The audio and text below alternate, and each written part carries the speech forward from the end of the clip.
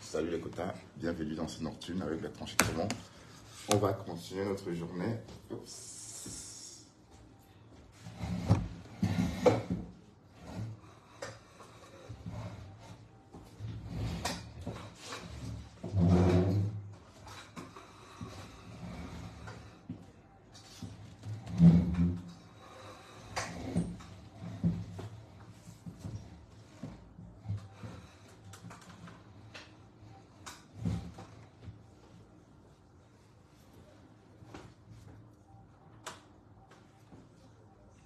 Nocturne.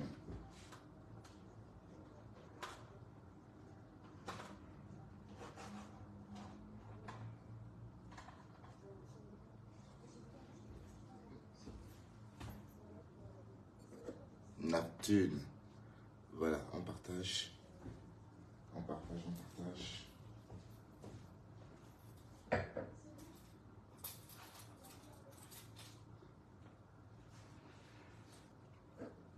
On va discuter un peu les quotas.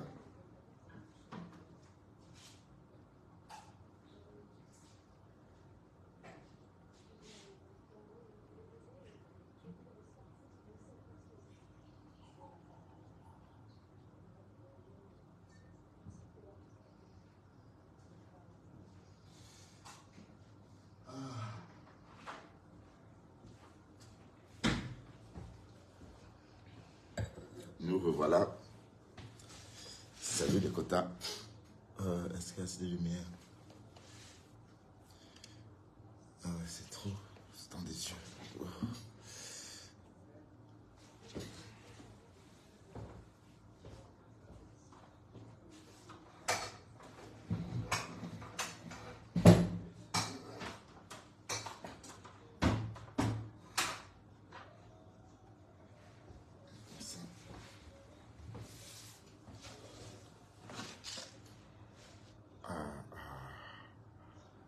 Comment vous trouvez ça? C'est noir, c'est bien ou pas?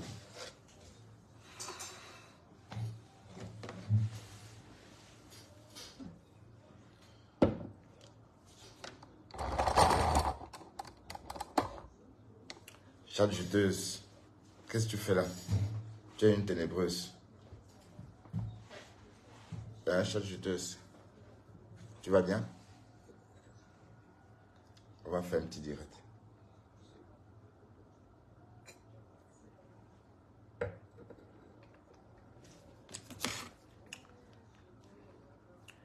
On était chez Ducamer. Ducamer a fait la paix avec Edith Camden et c'est bien. La paix est bien.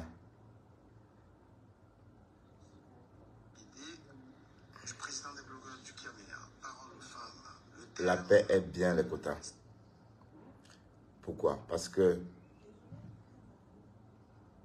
quand on fait la paix, on est plus libre. On est libre psychologiquement. D'autant plus que Edith et Ducamer s'entendent très bien. On est d'accord? Bon, Edith, ça se voit qu'elle est heureuse dans la diaspora comme tout le monde. Donc, quand elle s'amuse, nous sommes tous là pour ça. Nous sommes là tous pour nous amuser, hein, à première vue. Donc, on ne peut pas empêcher deux personnes de s'amuser et de rigoler. Voilà, donc la paix a été décrétée entre les deux personnes et c'est très très bien. Bon, je me connecte parce que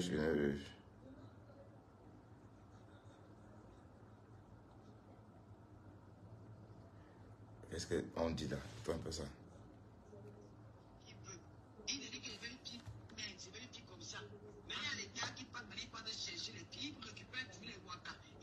Bluetooth FM. Power off.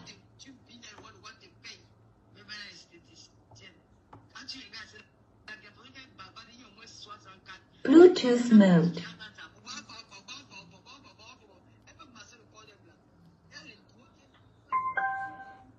C'est ça le bordel. Je peux bien dire que c'est une prostituée. C'est une bordel d'action. C'est une prostituée de foyer Bayengou. C'est les prostituées de mes parents Yong-Yong. Les bordels, les parents Yong-Yong qui bordel les petits bars là. Les Yong-Yong. Les sont retrouvés à quoi? Elle, à quoi il va envoyer aller chercher les esthéticiens au quartier. Mais le temps, vous entendez même souvent parler. Quand les blancs viennent au foyer des marins. Low battery, please charge. Là pour chercher les petites filles. Donc, le foyer des marins, je connais. Le style de fille qu'il veut. Il se dit que c'est une fille mince, c'est une fille comme ça. Mais il y a les gars qui partent de chercher les filles, ils récupèrent tous les waka. Ils ne partent jamais dans les quartiers pour aller prendre les filles. Ils te prennent, toi, quand tu sais le waka, ils te prennent. Ils partent de l'eau, tu billes dans le waka te paye. Même là, esthéticienne. Les gars, c'est la baba, il y a au moins 64. 80 mousses qui en a ça. Elle peut masser le corps d'un blanc. Elle a les doigts qui connaissent masser. C'est ça le bordel. Je peux bien dire que c'est une prostituée. C'est une bordel d'action. C'est une prostituée de foyer Bayengou. C'est les prostituées de mes parents Yong-Yong. Les bordels, les parents Yong-Yong qui bordent. Je faut laver la bouche. C'est le secret de la vie. Il veut te comparer à qui? Quand tu peux sortir, tu devais te prendre un homme comme un homme viril, t'asseoir, comme les jeunes ivoiriens font, en train de défendre. Et quand même, il va y aller. Mardi dernier, Kelly a... Ouais. Donc, partagez un peu. Hein. Comme ça, on va faire un petit direct. On va faire un petit nocturne, comme d'habitude. D'accord? Et on va rester ici encore une petite heure. Hein. Mais s'entendait très bien. J'ai encore partagé.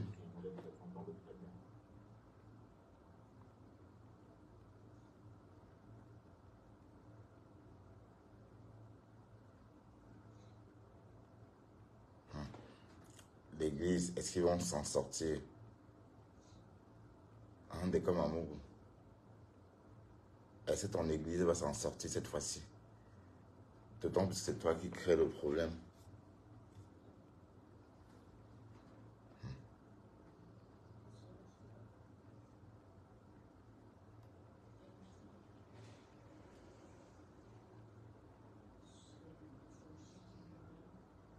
Dit Camino ceci, mais aussi d'aujourd'hui, donner le nom Bougouni.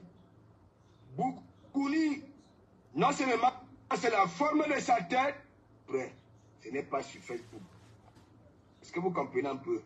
Il dit que ce soit Kimbo Jimbo, que ce soit le homme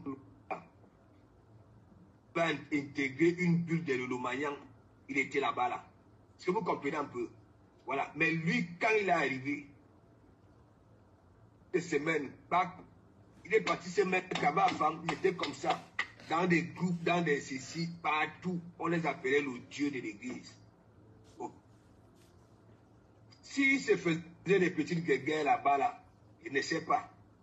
Voilà. Mais quand ça pourrit, venez donc alors dire au pasteur supérieur que, bon, voilà. Personne ne me dit. C'est seulement l'église. Non, moi, je viens, je sors à ma façon pour sauver d'abord mon église.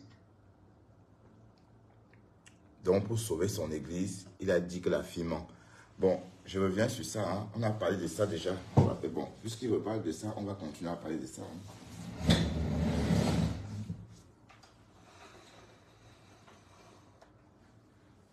Je passe les lumières.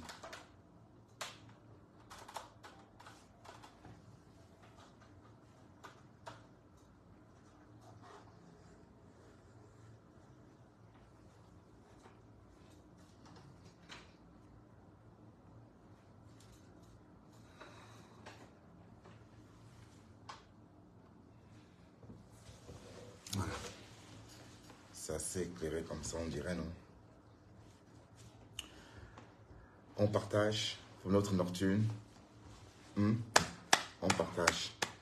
On va faire une nocturne. Et bon, on va faire une nocturne avec des Komamougou. D'accord? Des Komamougou est en train de s'en prendre à Tangelo Blake. il est en train de réveiller un vieux démon. Bon, D'Angelo Black, c'est quelqu'un qu'on aime bien, mais on dit qu'il est faux. D'accord? On dit qu'il est faux. Donc, on ne sait pas si D'Angelo Black, c'est le mec qu'on connaît ou si c'est un leurre. Voilà. Et Dekom Amougou va devoir bien nous expliquer. Et parce qu'à l'époque, c'est lui qui avait éteint l'affaire. Donc, tout porte à croire que... Ça gratte un peu, je me suis rasé aujourd'hui. Donc, tout porte à croire que Dekom Amougou revient sur ses mots. Dekom Amougou pense que D'Angelo Black est coupable de viol virtuel. Voilà. Écoutons un peu ce qu'il dit. Il te casse du sucre sur ton dos. Hein, tu veux pas là dire quoi? Bah non, non, non. Il ne casse aucun sucre. Hein? Dis c'est quel sucre qu'il a cassé. Bon, tout porte à croire que le pasteur Dekom Amougou, alias le Morguier, est aux abois. Il est aux abois parce que c'est lui qui a étouffé cette affaire à l'époque. C'est lui qui a voulu qu'on n'en parle pas. Donc, une affaire éclate. Vous étouffez, vous empêchez la vérité de sortir.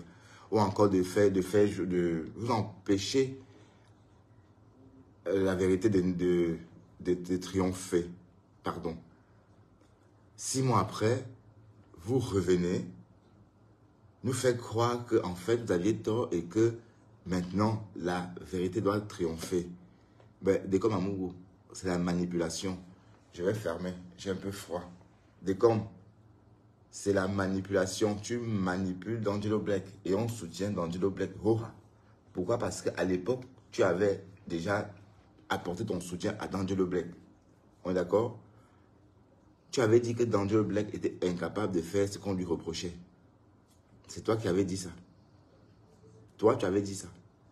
Que, oh, c'est Jésus. Oh, il a une voix mielleuse. Oh, il a bac plus 10. Oh, oh, oh, oh, oh, oh. Et Sylvie Ténier est sorti t'aider. Sylvie Ténier est sorti reconforter tout ce que tu avais dit à l'époque. Attendez, je vais fermer la porte de là. Je vais fermer.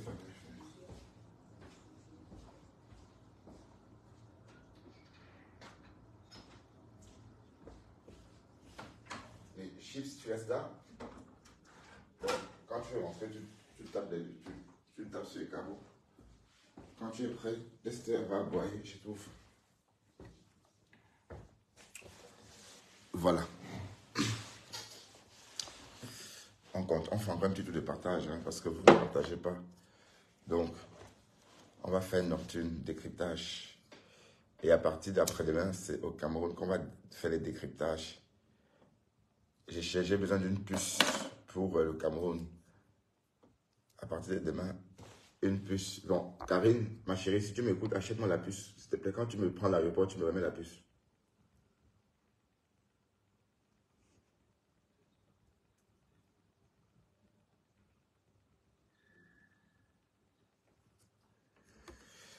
Donc, Dekom, la vérité, c'est pas quand toi tu veux. La vérité, c'est unique et c'est à tout moment. Donc, D'Angelo, tu as jugé toi-même, selon ta propre justice, que D'Angelo Black est innocent. Donc, tu ne peux pas rendre justice 2 fois. Tu ne peux pas dire qu'il est innocent il y a 6 mois et maintenant dire qu'il est coupable. Tu es aux abois. Donc, D'Angelo Black n'est pas coupable de tout ce que tu dis. Il n'est pour rien. Je suis désolé de le dire. Hein. Voilà.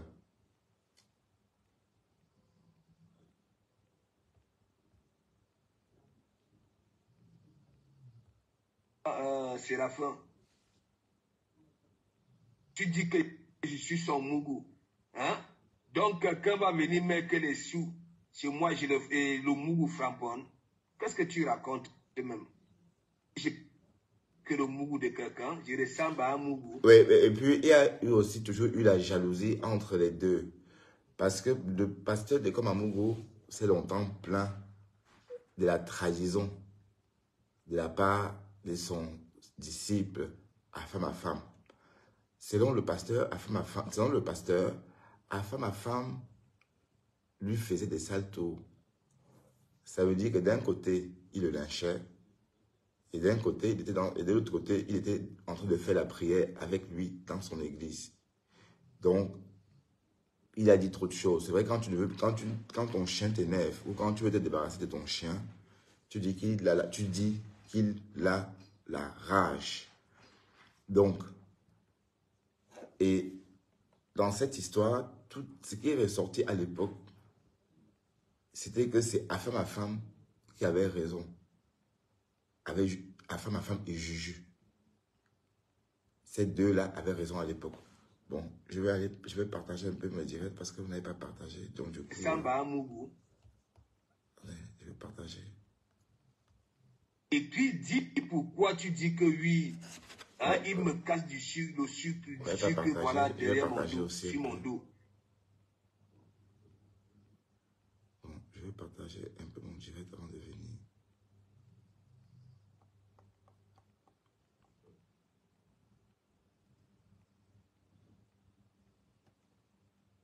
Et Facebook.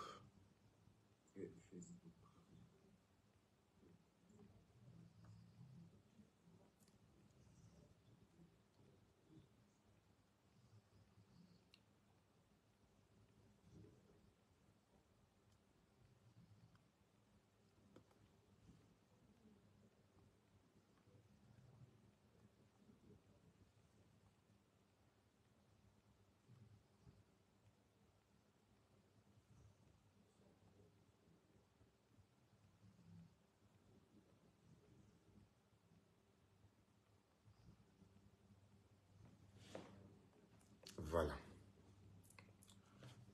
Je vais partager un peu.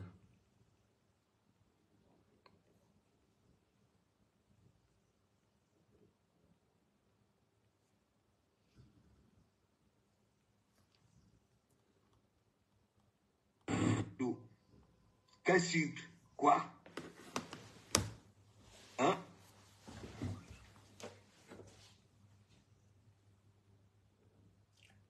Pasteur, dès qu'on m'a fait 4 de direct. 4 heures. Non. Bon, regarde. Tu sais, moi je ne m'arrange avec personne.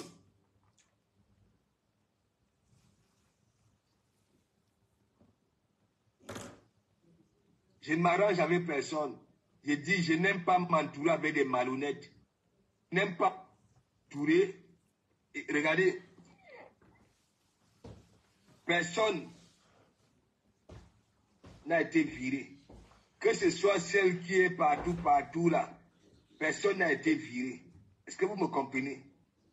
Même lorsque ça s'est installé chez Ducamer, du moment où moi je savais pourquoi c'était là-bas là. Voilà. Parce que lui, c'est plus les soutiens. Je vous expliquais. Il était en guerre avec Bachot. Voilà. Guerre, il dit que Bachot a framponné. Même ses commentaires disent que oui, voilà. Hein, tu dis que tu as bac plus quoi, jusqu'à souligner les fautes. C'était la guerre. Vous voyez ici à l'église, il frapponnait Bachot. Son histoire est sortie. Parce qu'il savait bien que Bachot, il allait prendre ça. Vu que tout le monde a récupéré l'histoire de l'église.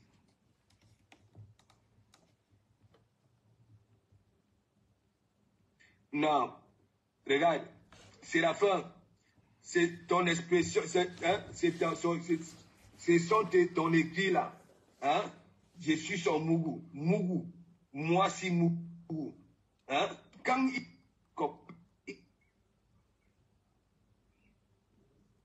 Comment je me débrouille. Moi, j'ai dit, vendre ma dignité, tu comprends, mon petit? De un, le mec est en faux profil. Ok? Et la façon qu'il donne cette étoile, tu comprends, non? C'est soit parfois pour régler son propre souci. J'entendais. Donc, il y a aussi une histoire d'étoile. Il boule le djangui là-bas, là. Low battery, please charge. Dès qu'il boule le djangui là-bas, là, bac, il court. Il vient mettre les étoiles. Alors que il n'était plus à l'église. Et quand il met les étoiles là, il ne réagit pas, il ne dit rien. Tu comprends? Voilà. Oui. Dis-moi un peu. Ça, On parle d'Angelo Black. Hein. Voilà. hein, c'est vouloir donner quelque chose à quelqu'un.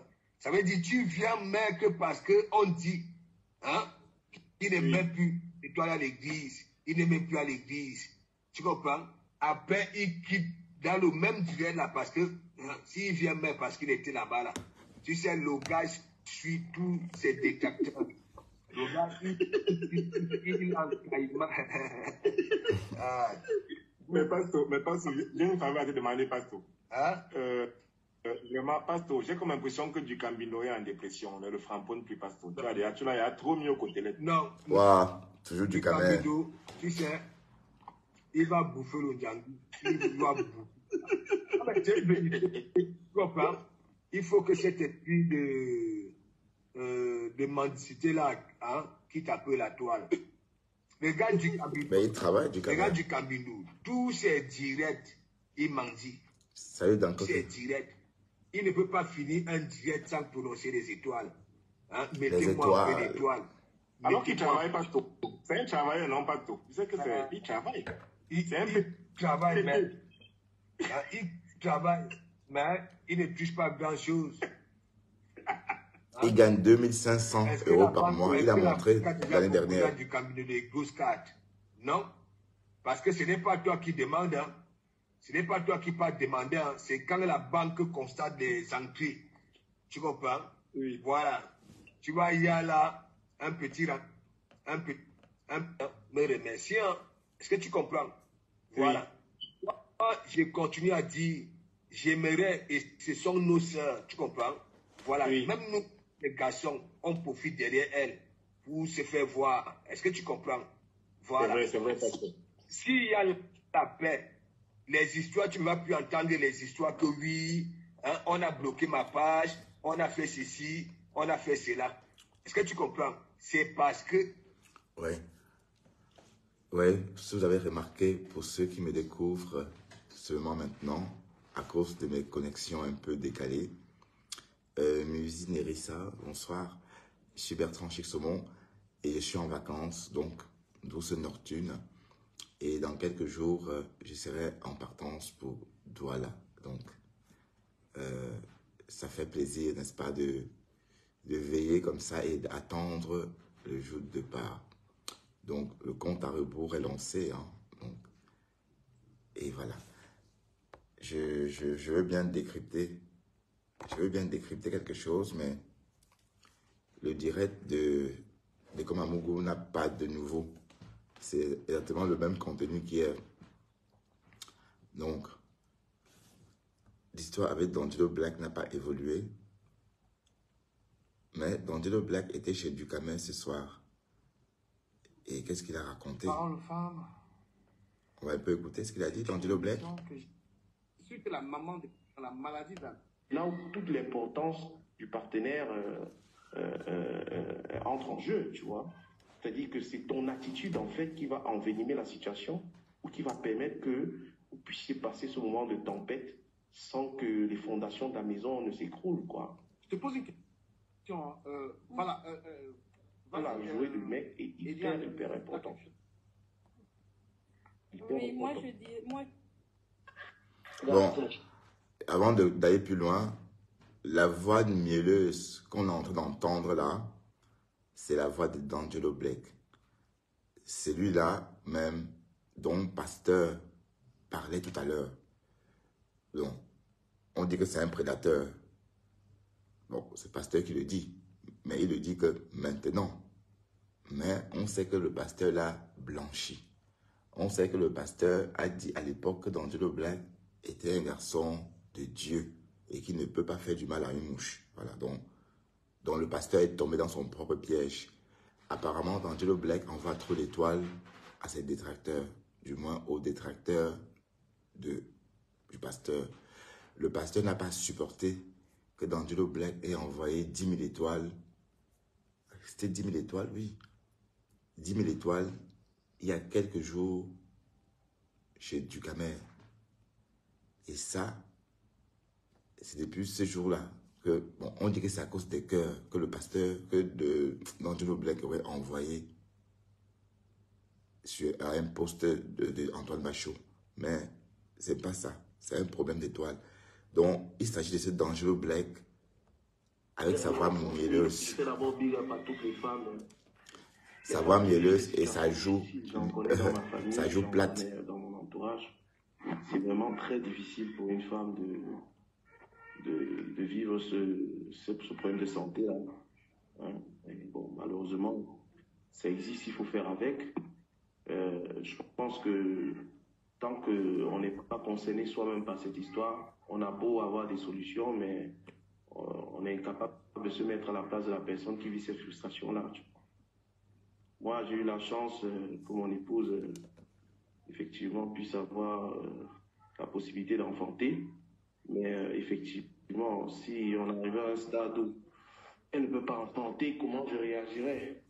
Je dirais que je le prendrai avec philosophie.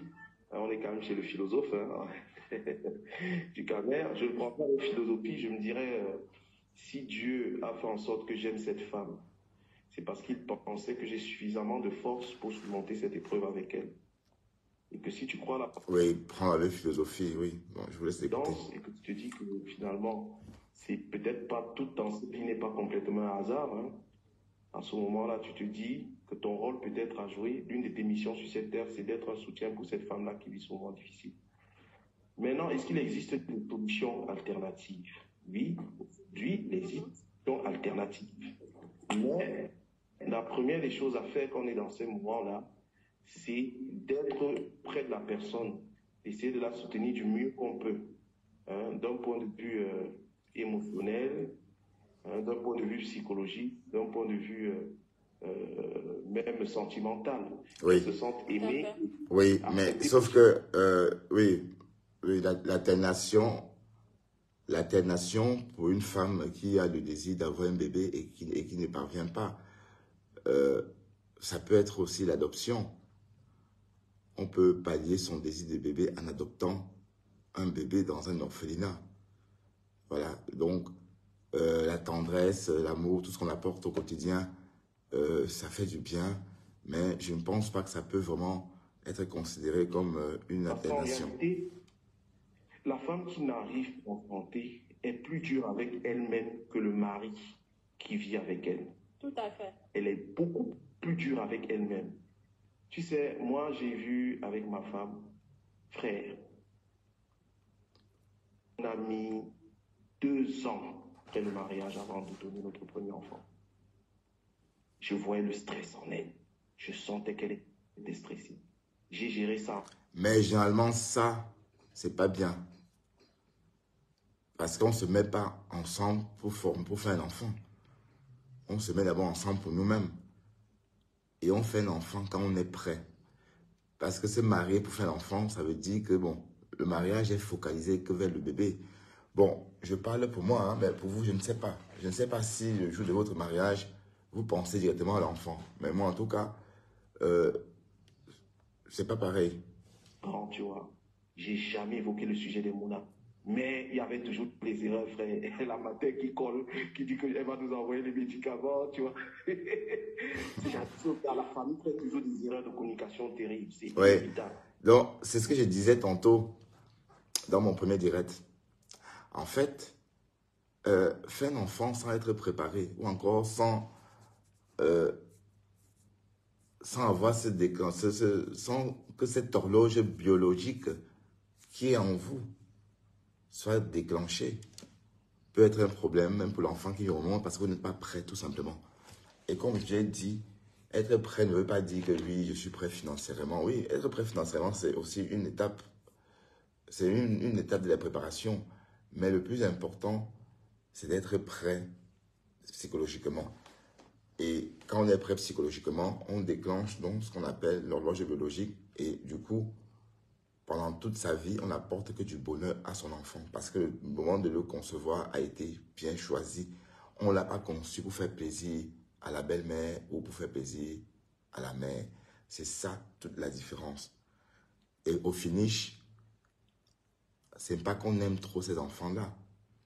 Parce qu'une fois qu'on les accouche, dès 2 ans, ils ne sont pas bien pris en charge. Et pas à un moment, je n'ai voulu rajouter au stress qu'elle a déjà, dont je me rendais compte. Un autre stress qui vient du mien, tu vois. Mais je ne te mens pas que ça ne changeait rien. Je la sentais stressée. Car on va en vacances dans la belle famille, même sa propre daronne, frère. Elle lui fait, ah, je vais t'amener des trucs là, tu vas voir, tu mets ça là, c'est efficace, ça lave le ventre. Des trucs, gars, 2 balles, frère. Ben surtout, ne jamais consommer ces choses-là. Soi-disant qui lavent le ventre. Des tisanes, des cocktails, des médicaments de grand-mère, jamais de la vie. Parce que la médecine, dans ce sens, a beaucoup évolué. Voilà. La procréation assistée ou encore la PMA. Donc, la PMA, procréation médicalement assistée, est bien développée en hexagone. Bon, et pour ceux qui sont en Afrique, peut-être ça existe aussi, mais quant au développement, je ne sais pas si ça a connu le même essor qu'en Europe. Mais ceci étant dit, les tisanes, je vous assure que c'est un truc de fou. C'est déconseillé.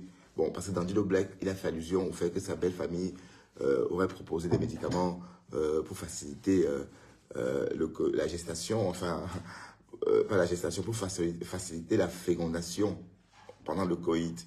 Mais sauf qu'ici, ça peut être toxique pour la future parturiente. Donc, ne jamais le faire. Bon, je dis ma part, hein, et après faites ce que vous voulez, mais c'est dangereux. Mais quand on a eu notre premier gosse, frère, la fierté de ça. La fierté de ça. Donc, la femme est d'abord dure envers elle-même. Et quand tu es un homme qui vit ce genre de moment de tension, il faut vraiment... C'est pas les mots qui vont guérir ce moment-là. Elle n'attend pas de toi les mots. En fait, elle attend de toi que tu sois juste là, gars, que tu l'aimes, c'est tout. Que tu sois là et qu'elle sente que tu acceptes et que tu affrontes ce moment-là, que tu ne te défies pas. Parce qu'il y a beaucoup d'hommes.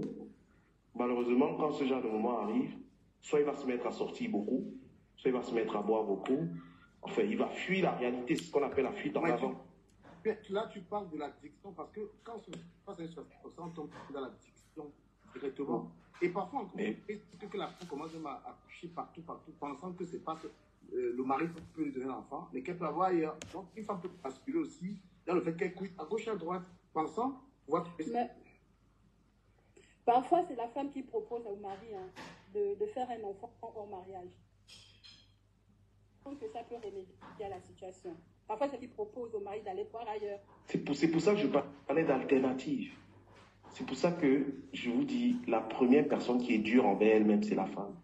Il faut être mais l'alternative, c'est d'aller voir ailleurs, faire un bâtard, ou adopter un enfant, ou se soigner. Parce que parfois, un couple n'arrive pas à faire un bébé pour des raisons très simples.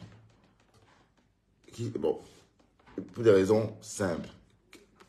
Alors qu'il suffisait juste de consulter. Vous voyez? Donc, avant de penser à des raisons alternatives, il faut déjà étudier tout ce qu'on a de conventionnel autour de la conception, c'est-à-dire tout ce qu'on peut avoir dans nos structures pour aider la femme à tomber enceinte. Bon, ça, c'est d'abord un. Et après, généralement, c'est des petits tests de fécondité, c'est des petites choses comme ça, des spermatozoïdes, pour voir si elle est bouchée ou pas bouchée. Bon, rien que ça, parfois on découvre qu'elle est juste un peu bouchée et on la débouche. Et le problème est résolu. Donc on ne peut pas vraiment essayer de trouver une alternative à ces genres de problèmes si on n'est pas certain à 100% qu'il n'y a pas possibilité de fécondation. Donc, faire un bébé, c'est un vrai travail. Allez, on ne claque pas les doigts. Bon, pour certaines femmes, elles tombent enceintes comme des chattes. Ça veut dire, dès qu'on leur fait la bise, dès qu'on se frotte un peu le zizi sur les chattes, elles conçoivent, elles tombent enceintes jusqu'aux oreilles. Et il y a des femmes, des mangosines, il faut creuser et taper trop dur. Et même parfois, bon, De toute façon, le nid est fragile. Le nid de toutes les femmes est fragile. Parce que bon, on a l'impression que bon, faire un bébé, c'est aussi si simple que ça. Non. Le nid est fragile. Donc le bébé, la majorité des bébés, justement du nid, la majorité pardon, des bébés n'est pas gardée.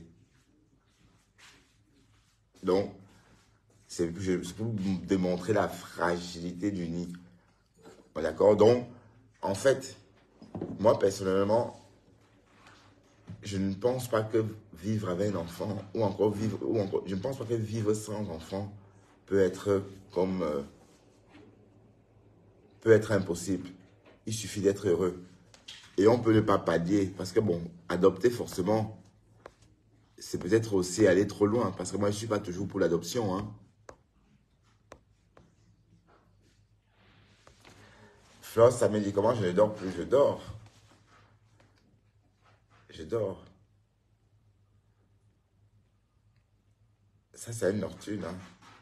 Bon, il me reste quelques vues pour atteindre le nombre de vues nécessaires pour monétiser ma page. Voilà, mais voilà, vous êtes reparti.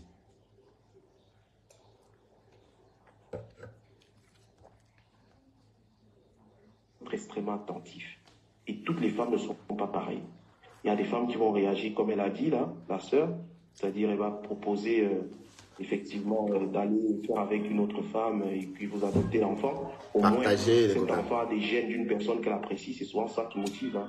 En gros, je veux adopter, mais je ne veux pas adopter d'enfant d'inconnu. Je préfère adopter un enfant dont je sais d'où il prend son sang, hein, d'où il prend ses gènes, sa génétique, et que c'est une personne que j'apprécie. Il y a d'autres qui vont préférer la solution de bah, tant pis, si je ne peux pas faire d'enfant, tu vas supporter de ne pas avoir d'enfant sur cette terre avec moi. Voilà. Et à ce moment-là, c'est soit tu veux ça, soit tu ne veux pas, bon, c'est pareil. Les femmes ont dit, franchement, l'être humain est tellement divers qu'il y a plusieurs façons de vivre ces moments-là. Le plus important pour le partenaire, c'est d'être à l'écoute. Parce que ta propre femme elle-même se découvre dans ce moment-là. Elle-même, elle ne se connaît pas. On ne naît pas en se disant que je ne vais pas accoucher, mec. Quand une femme naît, c'est naturel. Elle sait qu'elle va accoucher. Donc, elle découvre son infertilité. Elle-même, elle est choquée. Et elle-même, elle apprend à se connaître dans ce moment difficile. Mais, D'Angelo, est-ce que tu penses que la meilleure solution, c'est d'adopter un enfant de la famille ou un enfant hors mariage, que le mari a fait dehors? Moi, je pense que ce n'est pas l'une des meilleures solutions. Ça dépend de chaque chose. Par rapport à ça, parce que de tout ce que mais le sujet, ça me fascine moi-même. Il faut que je ne même pas couler là. Parce que je me rappelle moi-même quand je voulais un enfant. Hein. À un moment, je me suis dit que je n'allais plus avoir d'enfant. Je vous dis la vérité. Hein. Il est arrivé à un temps, j'ai dit, mais putain, j'aurai un enfant un jour. Et je me dis, au mieux, j'ai les enfants. J'ai dit que un gars qui a besoin d'un enfant, on était 3 amis, on n'avait pas encore les enfants à l'époque. On a dit que les gens nous donnaient les moutons. Nous, on va les donner 10 000 euros parce qu'à l'époque, j'avais quand même là. Bonsoir Bernard. Bonsoir. Ouais, c'est l'horloge biologique. Et puis, j'ai connu. Je vous raconte que moi, je connais mes filles. Une belle histoire, vas-y, on t'écoute. Dans la Croix-Rouge, une histoire où on distribue la bouffe à Madrid. J'ai vu une belle fille noire. On s'est regardé comme ça. La gars, à l'époque, j'étais très bien coiffé, tout ça. J'étais mignon. Là, elle m'a dit. Elle me trouvait très beau et tout. Après, elle me trouvait très beau là. Et c'est comme ça que je suis allé parler à la Demain, j'ai un contrôle technique, les gars. Ma voiture va enfin faire son premier contrôle technique depuis que je l'ai acheté. Ouais. Ma joie, je vous assure. L'enfant là, la tête de l'enfant là, je vous dis combien j'ai mis. Est-ce que l'enfant là, les cartons de jus, j'ai dit que ça c'est qu'il a eu. J'étais très content d'avoir cet enfant, tu vois, le prêt. Oui, le premier est toujours spécial, frère. Le premier est toujours spécial. C'est un truc de fou. Hein. Franchement, pour ceux qui ne savent pas qui c'est Danger Blake. Non, je ne dors pas. Et toi, tu ne dors pas?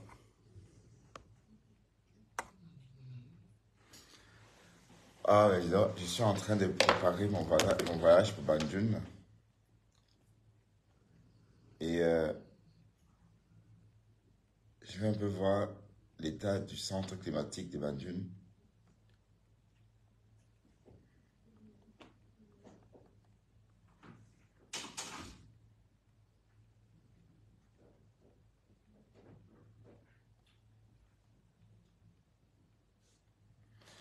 l'intérieur du centre climatique des Banjul. Je vais peut-être dormir là-bas, juste pour te voir.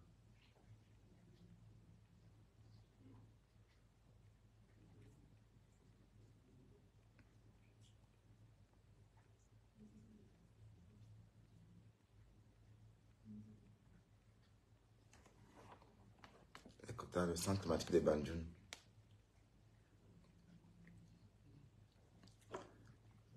Je vais peut-être séjourner là-bas à un moment.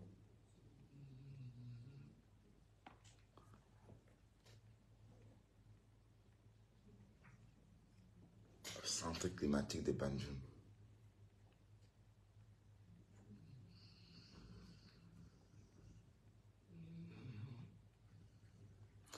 Le bain en raffia.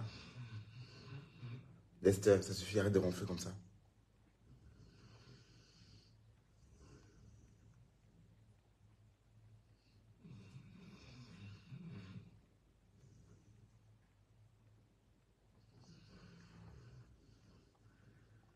Ah, c'est pas mal. Bon, regardons voir les prix.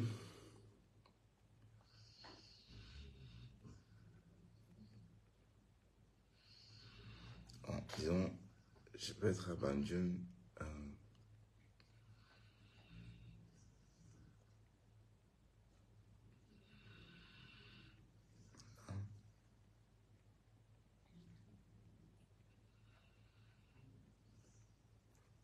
C'est pas donné, hein. Et Cameroun. Dans un village où les gens n'ont même pas.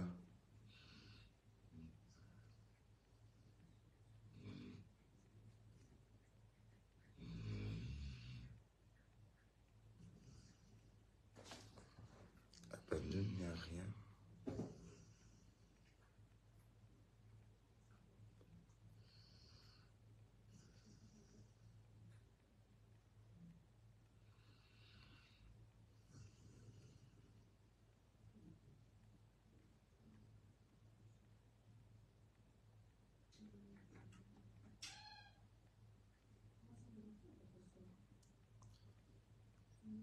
C'est pas mal.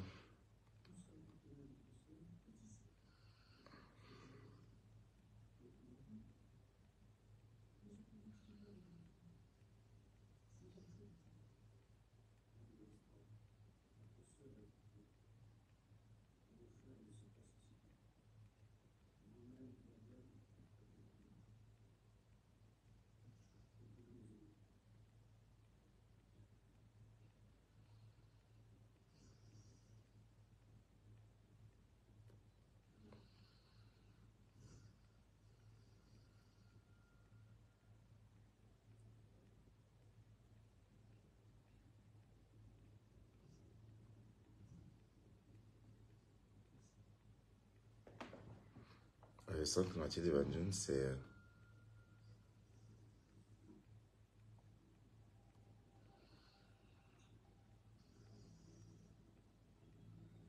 Grunch.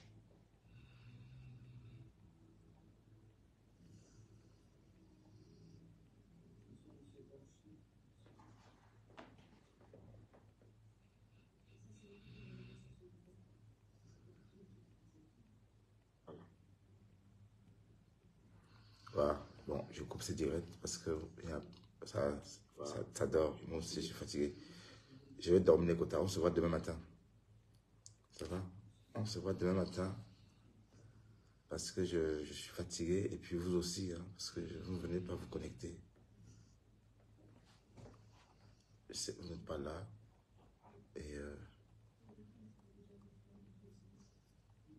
je vais dormir. D'accord? On va dormir les quotas. Je coupe ces directs parce que même à la fenêtre, vous n'êtes pas là.